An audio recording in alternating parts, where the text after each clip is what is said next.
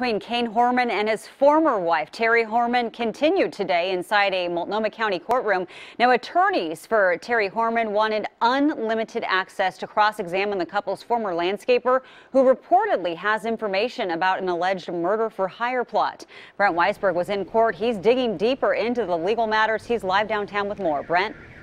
Jenny, good afternoon to you. KOIN 6 News was the first to report that Kaine and Terri divorced. Their divorce was finalized on December 31st.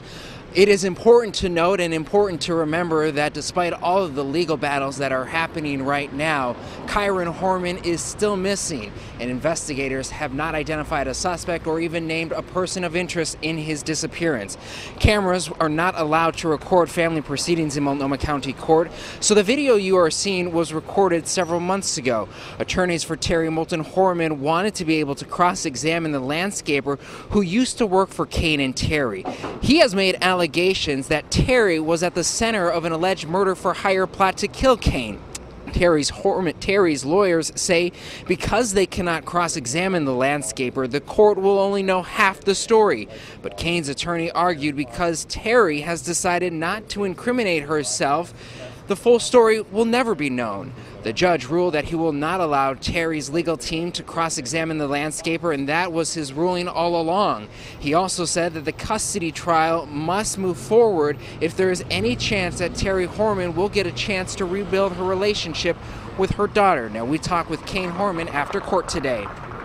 We still have this guy who's missing, and there's nothing more important to me than keeping my daughter safe and bringing him home. We still feel that we're looking at the right people who are potentially involved with his particular situation, and we're still going after it.